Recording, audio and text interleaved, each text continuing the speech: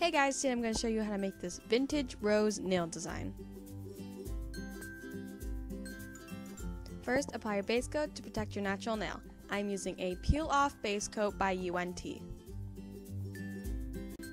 Next, on my middle finger and ring finger, I'm applying 2 coats of a white polish. The polish I used was White On by Hansen Hard as Nails Xtreme Wear. On my index nail and pinky nail, I applied 2 coats of a purple polish. I used Who is Ultraviolet by Wet n Wild.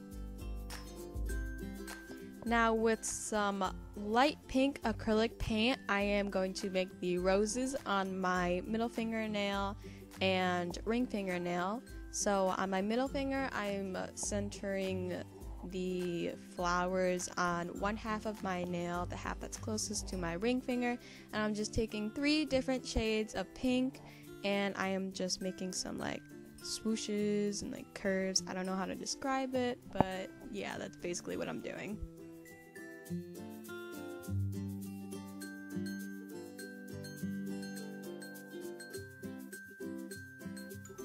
So now I'm just taking some green acrylic paint and putting in some leaves right next to the flowers.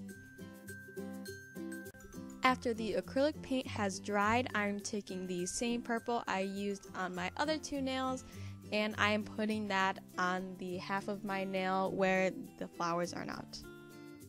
Now I'm applying a fast dry top coat, and I am going to put these circular studs on my index fingernail and pinky nail, and then I'm putting on another fast dry top coat on my middle fingernail and putting these same studs down the intersection.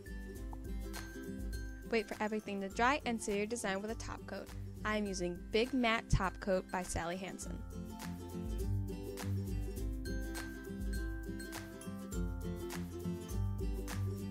If you want different colors, you can always change them to ones you prefer. Thanks for watching, and if you like this video, be sure to give it a thumbs up, comment down below if you have any new nail ideas, and subscribe to my channel for more videos.